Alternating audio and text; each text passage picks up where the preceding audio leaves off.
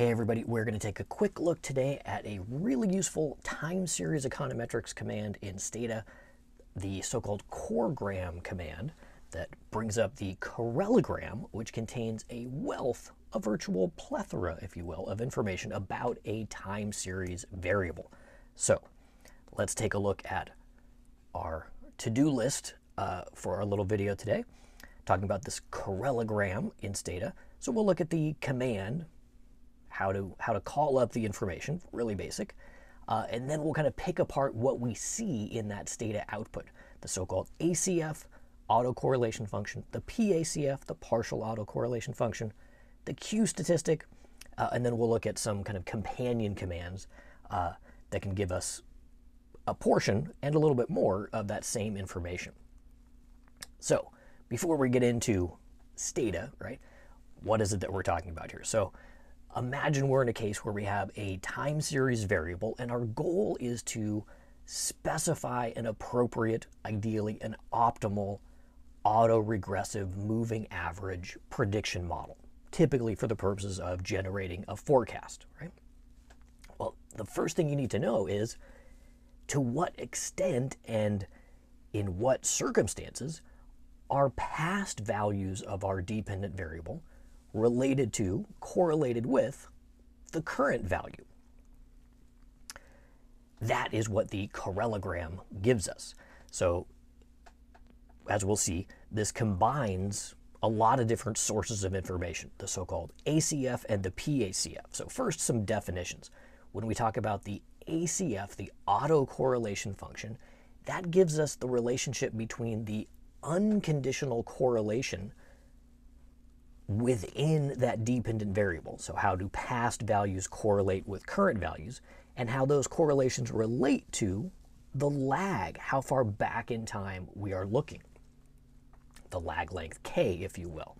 So in notational terms, and depending on what book you read, notation might be a little bit different, but we'll have something like this. Tau sub K is the correlation coefficient between YT and YT minus K.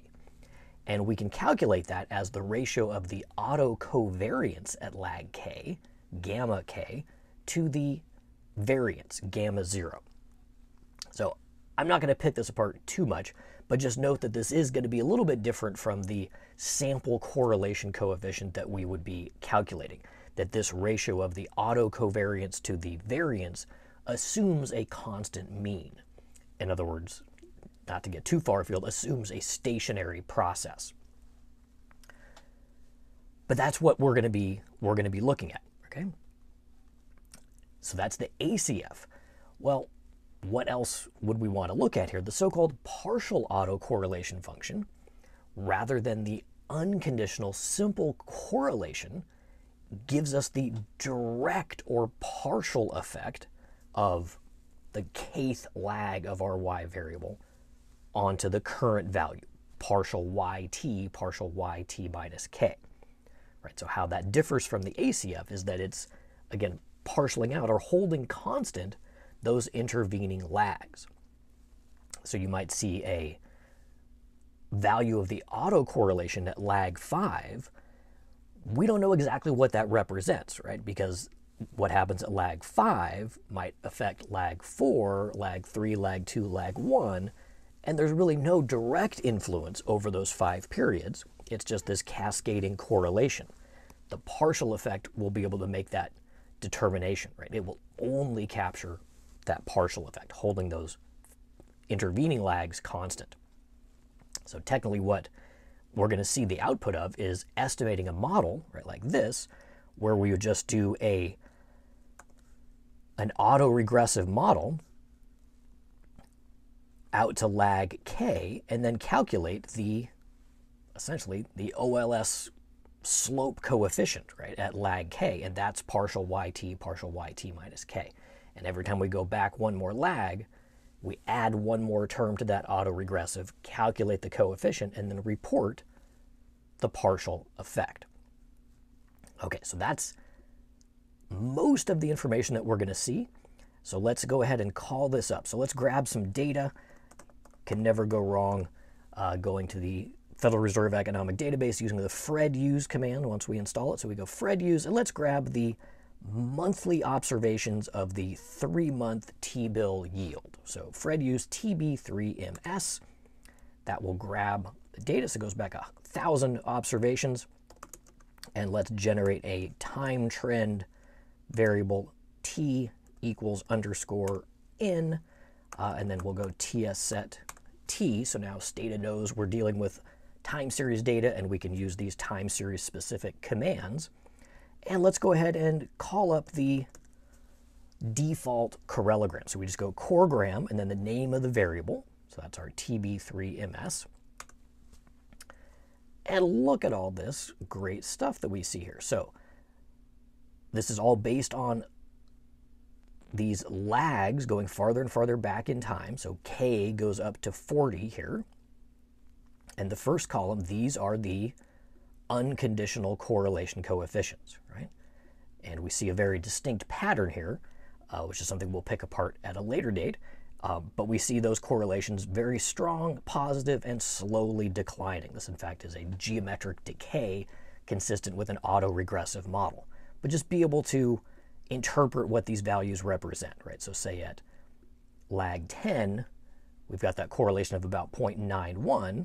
Well, that tells us the strength of the unconditional relationship between the 3-month T-bill rate 10 months ago versus today, lag 0. Right? The next column over is the partial effects. And note they are almost identical, the AC and the PAC at lag 1, because there's nothing in between, right, to hold constant. It's the one period effect either way. But after that, we see a very stark divergence, right? So same thing, pick a number, say at lag 10, this negative 0.11 is the partial YT minus 10, a negative direct effect, even though the indirect correlation is strongly positive. Okay, let's skip over to the last two columns here where we have the visual representation, what you might think of as the very low resolution visual representation of the autocorrelation and the partial autocorrelation from left to right. So we range from -1 to 1, and we see, right, the visual of that slow geometric decay, these spikes very close to 1 but slowly declining as we go back all the way to 40 lags. The partial effects, here we see a positive followed by a negative followed by a positive. We'll dig into that at a later time, but that's indicative of a moving average process. But again, these are just the visual representations of the values here ranging from -1 to 1. Okay, so what about these columns here, the Q and the probability greater than Q? So this is the so-called Q-statistic, also known as the portmanteau statistic, also known as the Young box statistic, also known as the white noise test. Yeah, all of those things mean the same thing, that we're generating a chi-square distributed test statistic that applies to the null hypothesis that some number of autocorrelations are 0. So this is essentially a joint significance test for multiple lags of the autocorrelation. So we can calculate it thusly, and the main point here is that it's a function of the sum of the squared autocorrelations. And again, I'm skipping a lot here, but behind the scenes, if we assume that the variable that we are applying this to is a normally distributed variable, well then the correlations will therefore be normally distributed, and the squared correlations, right, will follow a chi-square. So if we have the sum of these squared correlations and we're summing m lags, that will follow a chi-square distribution with m degrees of freedom. And how we're going to use this is just asking the question, do we have significant correlation properties? Do past values of our variable significantly influence the current value? So at a certain lag length, m, the null is that all of those correlations are 0, which would correspond to no predictive power. If you know what happened in the past, it doesn't help you predict what's going to happen now, which would correspond to a random process or a white noise process. A rejection of that null says that at least one of those correlations is not 0, so knowing what happened in the past gives some information about what's happening now, and that's not a truly random white noise process. So that's the easiest way to think about this, is it's a white noise test. The null is white noise. A rejection of the null is that we have a variable that follows some underlying process. Okay. So the next column over, that probability greater than Q, well, that of course is the very handy p-value, right? Saving us the trouble of having to look up the chi-square critical values corresponding to these calculated statistics.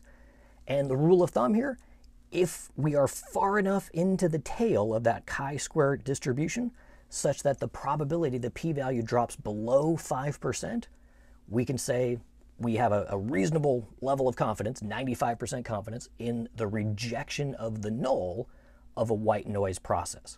So in the case we see here, all of these p-values are 0 out to 4 decimal points all the way down. So wherever you want to apply this test, we'll have a rejection of the null at beyond 1% confidence, therefore beyond 99% confidence that the variable in question is not a random white noise process, that there is an underlying structure to be estimated and exploited for the purposes of prediction. Okay. So lots of good stuff coming out of that. As far as the command is concerned, the only option really that you might want to use is to curtail the number of lags. So the default is 40. You might not want to look that far back. So we could specify that, just say CORRGRAM, the name of the variable, comma, and then lags, however far back you want to go. Say lags 20. It'll give you the same thing, just a truncated version of it. But the other thing that you might want to do is, because the visual here is not super pleasing to the eye, right? Just the kind of the dot matrix version of a graph, we can use the AC and PAC commands separately to pull up a much more useful visual. So if we do something like this, we go AC and then the name of our variable. Now we get this nice looking graph. So the numbers behind this are exactly the same. We get this nice slow decay, the range here up to 1.0 out to 40 lags. And then we also have this really handy visual of the 95% confidence interval, right? So when we pull up the AC and the PAC separately, we can essentially do a lag by lag hypothesis test, right? So if we think about the interior of that confidence interval, all of the spikes, the correlations that lie entirely within that area, are within 1.96 standard errors of 0, so we do not reject the null that they are 0. The only correlations that we deem to be significant are the ones, like virtually all of these, that lie outside that confidence interval. Okay? And we can go back and pull up the partial autocorrelation just with the command PAC, and we get, again, kind of that zooming in effect, right? So we see that positive, very strongly positive first lag, partial effect, then negative, then positive, and then at varying levels of significance, right? So say, for example, these guys here at about lag 20 and 21, we see them kind of popping their heads up above the upper limit of that 95% confidence interval. They would be considered significant partial effects. Whereas these guys here, say at lag 23, 24, 25, they lie entirely within that confidence interval, not far enough away from 0 to reject the null of 0, so we would consider them to be 0 correlations or insignificant correlations. Okay, so obviously just scratching the surface here, but when you bring up that correlogram in Stata, we should now be able to discern where all those values are coming from, what they represent, and then ultimately what to do with them is what comes next in terms of how to interpret these different patterns and how to turn that into an estimated ARMA or ARIMA model. But this is a good start, so let me know if you have any questions, and we'll see you next time. Thanks.